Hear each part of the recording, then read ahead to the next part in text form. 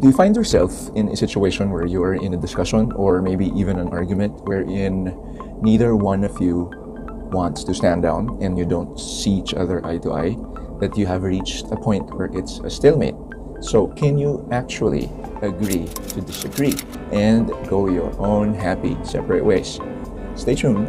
I'm going to talk about that next.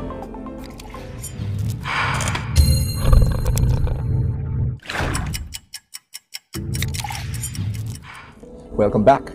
So we've all been there before. Yung meron kang kausap, meron kang sariling point or input, and then the other person that you're talking to, meron siyang different point of view on a certain matter.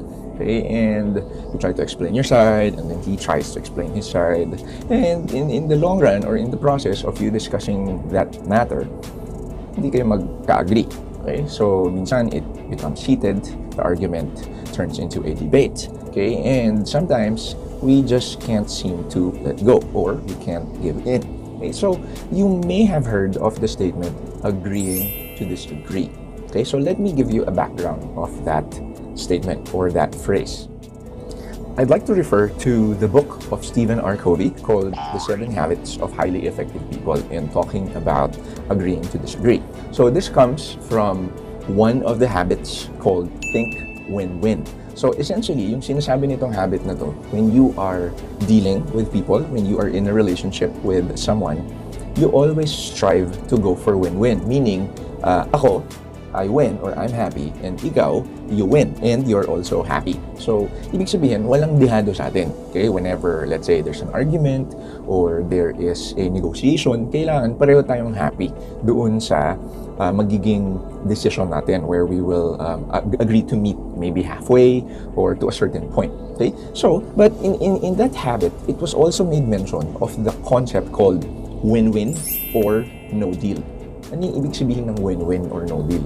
Ito yung meron tayong pinag-uusapan. We are trying to come up with an agreement, but then neither one of us is happy with the outcome. So, what happens is we will just decide to not agree on that point of contention or the discussion point, and we will just go our separate ways. So that is called win-win or no deal, or going back to our original phrase, which is agreeing to disagree. Now, a lot of people may be telling you that this is the most mature thing to do, meaning yung hindi ka nakikipag-fight to the death just to prove your point and to make sure that the person you are having the discussion with would change his mind and agree with you. Okay? So, yun yung sinasabi nila na mature thing, na you can just agree to disagree, na walang dehado, and you're both okay, and you both understand each other. That is actually correct to a certain extent, because agreeing to disagree is only applicable on certain circumstances. So let me tell you about what those circumstances are. Okay, so for example, nagkakaroon na kayo ng argument or discussion tapos hindi kayo magkaintindihan, or you don't want to see each other eye to eye based on a certain point. Okay, so the question that you need to ask yourself is, what is that point ba? Is it either an opinion or is it a fact? So it is very important that you establish kung fact ba siya or opinion. Why is that? Let me define both. No? A fact is actually a statement that can be proven as true or false, or accurate or inaccurate, or correct or wrong. Yun yung concept ng fact. So, ang fact, meron siyang basis. Meron siyang factual basis. Doon ang galing yun. Okay? Ito namang opinion, it is actually generally an expression of a person's feelings, emotions, thought process, experiences. So, essentially, ito lang yung take niya of a certain point. Okay? And the opinions can actually stem from facts as well. So, maaaring may alam siyang fact, pero ang opinion niya is completely different from that fact itself. Okay? And so, you might also have heard the statement, there are no wrong opinions.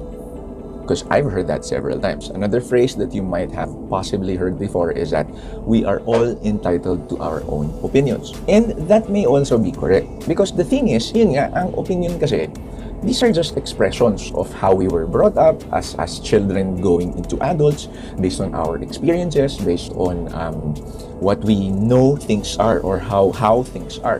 So, meron siyang a little bit of emotional and feeling component for our opinions. And they may not necessarily be proven true or false. Kasi nga, it depends on a case-to-case basis. In this example, it depends on sino yung nagsasabi ng opinion na yun. I'll give you an example. For example, sasabihin ko, opinion.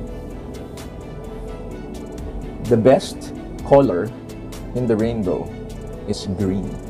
Okay? So, yun yung opinion ko. In my opinion, in my feeling, in my belief system, green is really the best color of the rainbow. Okay? But not everyone can agree. Okay? And nobody can dispute that fact from me because that's my own preference. Because as I believe, as I know, and as I feel, green is the best color in the rainbow.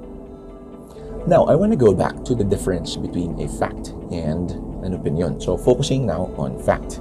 Okay, as I mentioned earlier, a fact is a statement that can actually be put to a test and can be proven to be either true or false or correct and incorrect. So, it's very important na alam natin na ang fact ay hindi nagsisinungaling. Kaya nga siya fact. Okay? So, it has been proven, it has been, I don't know, kumbaga sa science, it has undergone scientific study, tapos from theory, naging experimentation, hanggang naging principle siya, or law. Okay? So, yun yung konsepto ng fact. Okay? It is something that is either true or false. So, that being said, kapag nagkakaroon kayo ng stalemate in your agreement and you can't seem to agree on a certain point of discussion, tingnan ninyo or tanungin ninyo yung sarili ninyo, ano ba yung pinagtatalunan natin? Is it based on a fact or is it based on an opinion? So, for example, naisip ako I'll give you a fact. Okay, so, San Vicente Beach has about almost 15 kilometers of the shoreline of the beach. Okay? And Boracay has about 1/2 of it, no? Give or take mga 7 kilometers. Okay? So, kung na nagdidebate tayong dalawa, tapos sinabi ko sa'yo, hindi. Alam mo, ang San Vicente, mas mahaba yung beach nun. Hindi mo ko pwedeng i-contest. Okay? Because it is written in data that San Vicente's shoreline or the beach strip, so to speak, is about 14.7 kilometers, whereas Boracay only has around 7 kilometers. So, hindi tayo pwedeng mag-agree to disagree kasi obviously, mali ka na sinasabi mong mas mahaba ang Boracay sa iyong paningin. Okay? So, ano naman yung opinion?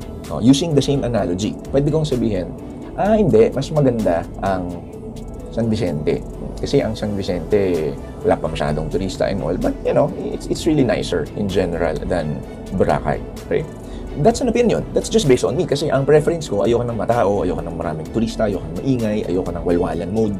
Okay? So, but that does not have to be necessarily true for you. Okay? So, at this point, pwede nating sabihin to each other na, okay, sige, so I know that you're Team Boracay and I'm Team San Vicente Palawan, but let's agree to disagree. Okay? But because for me, I think San Vicente Palawan is the better beach than Boracay Beach. Okay? So, yun yung concept ng agreeing to disagree. Okay? If it is based on a fact, you need to agree that the right data or information needs to be the one that actually wins the argument. Okay? So, kailangan may basis. So, halimbawa, alam mo na tama yung data mo, tapos may kausap ka na mali yung data niya, you have to tell him, sabihin mo sa kanya, I appreciate you being passionate about Boracay being or having a longer beach line. So, kasi alam mo, ang basis ko dyan is this journal or kunwari lang or Wikipedia. Okay? So, what's your basis in saying that Boracay actually has a longer beach? Okay? So, ngayon, tignan mo yung veracity or yung pagiging reliable ng source nga. So, doon din yung nagbe-base kung reliable ba yung source o fake news ba yan or invento lang ba yan. Okay? But if it's an opinion, sabi ko nga, you can actually agree to disagree. Okay? So, basta happy ako na sa pananaw ko, ang San Vicente, Palawan ay mas maganda kaysa sa Boracay at ikaw, para sa iyo, mas maganda ang Boracay para sa compared to San Vicente, Palawan, then we're both happy. Okay? We don't have to force each other to like the other person's speech. Okay? Ganun yung konsepto ng agreeing to disagree. You will actually understand each other where they're coming from, but then not necessarily change your mind or agree, and then you'll go your separate ways. So that, ladies and gentlemen, is agreeing to disagree the right way. I hope you learned something from this quickie vlog of mine where I talked about the proper use or appropriate use of agreeing to disagree. So from here in clock-in co-working spaces at the Ayala Malls, the 30th, I wish you well. I hope that you are happy, healthy, safe, loved, and not caught in a conflict. This is VJ Bentong. See you soon. If you like this video, please click like, share it on your social media, and if you haven't yet, click subscribe and that bell.